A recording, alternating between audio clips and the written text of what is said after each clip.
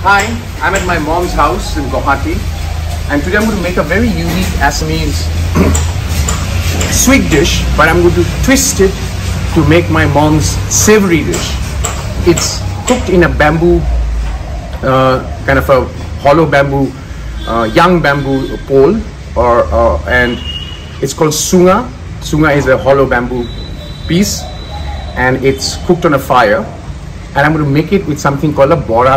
Bordo is Assamese sticky rice, and I've had sticky rice across Malaysia, Thailand, Indonesia, Japan, southern China, and I can tell you there cannot be more sticky rice than this, and it's the stickiest of sticky rice.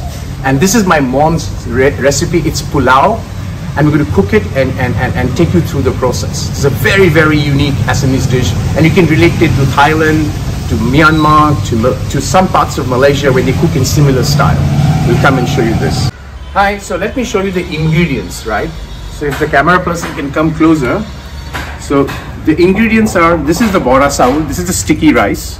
So big, and it also has a reddish color. That's called ronga Bordo. Ronga is red. So I've soaked it overnight. Like any other sticky glutinous rice, you need to soak it. So that's been soaked overnight. And remember, this is traditionally had in a it's a sweet dish. It is had with jaggery or cream, or jaggery and yogurt, or jaggery and milk.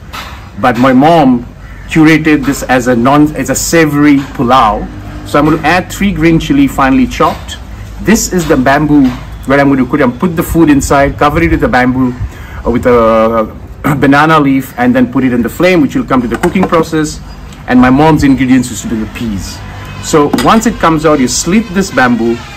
Once it's cooked, you remove it, and the whole thing comes out, and you slice it up, and that becomes like a rice cake that you have with any other thing. So that's the ingredients. So we'll come back and take through the cooking process. I'm going to cook right there, light up a fire, and the traditional way that is made, generally during January 13th, 14th, during the Bihu, when the meji is lit, and that's when the bamboo shoots are gone in. The bamboos go in with the rice. We'll come into the cooking. Hi, so this is the cooking time. I've lit the fire, let the fire as it goes. Let me show you the mixing. In the mixing, what you're going to do is, we're going to take rice, right? Remember, this is a savory dish, peas, and more rice. And I'm going to put the green chili and some salt, but don't put too much, because remember, you'll eat this with other savory things. So just enough to kind of give that little bit of a tinginess of salt. I'm going to put a little bit more peas, a little bit more rice, and just mix this up. And then a little bit more rice. I think this should be done with the rice. I've changed my clothes to something like what you typically wear if you're going for camping, because this is typically done outdoors. So I'm going to just mix it up. It's all mixed up, and I'm going to fill this bamboo with the rice, a little bit of water up to here, and then close it off with a bamboo leaf, which is here again in the house garden, and then put it in the flame for about 30 minutes or thereabout. Hi, so we've got Horen. Horen is our housekeeper, is a house treasurer, is a rock of the house. So my mother actually taught him how to make the recipe. So why try and pretend to be an expert when I've got the real expert? So Horen is going to show you how to do this. So we're going to shoot Horen from the other side. Now Horen is filling the bamboo with the rice, and that water bottle that you see is also for filling up a little bit of water. You have to be very careful how you fill it, because if you make it too jam-packed, the rice will not cook. But if you do it too thin, it again will not cook. So it has to be in the right, and that's why I've let him do it, because then you can see there's a fire lit at the back. That's where the bamboo will be put. Now he has filled the bamboo with the rice. He's put a little bit of water, so that kind of helps in the cooking process. Remember, the water, this is a sticky rice, it's already been soaked overnight, and that's the way. A little bit of water to make sure that it gets the right moisturizer, or the vapor that comes out. And now he's going to just seal it with the bamboo leaf. That kind of, you can also do, instead of bamboo leaf, you can also use hay, But again, remember, you don't get hay in the wilderness, so these are all easily available. So he's going to now pack the top.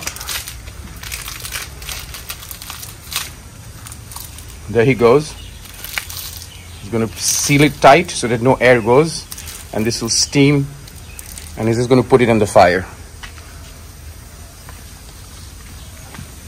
There. The only hard work here, again, you sit around the fire in a camp, and you just have to keep rotating this thing for about 30 minutes, and you're good to go. So we're going to come back when it's all done. Now you can see that this has been cooked, so it's just cleaning up the ashes before we cut this and take the pulao out. We'll just let it cool for some time, but it's just clearing the ash so that when you cut through the bamboo, the ash don't get into the way of the rice. This is what you do in the wilderness. You can have duck, pigeon, chicken, mutton, even biryani in Andhra Pradesh. They cook in bamboo, big bamboo. These are not bamboo, smaller ones. The big bamboos where they make biryani. I've seen that. Of course, in Thailand, it's very common to cook in bamboo. So, well, we're going to let him do that, and then we'll slit it open and take the dish. Hi, so this is the time we're going to cut this bamboo out and take the thing out. So we'll leave it to Haran to do this. So if our camera person can come closer and focus on how Haran is doing this, I'm going to get out of the frame. This is getting the bamboo cut out, and you can see that. If you can just go closer, look at that. You can see this beautifully done up thing. And let him peel this, and that's how you peel it. This is now done, and look at the way it's going to be just coming out of the entire bamboo. And you can just cut it up, and then you have it. This is all savory, nothing, you know, and just it comes out. Okay, one more time. I'm letting the expert do it because I know my mom taught him how to do this. So I can't claim to be the expert here, and this is how it comes out. See that? There you go. There you go. Beautiful.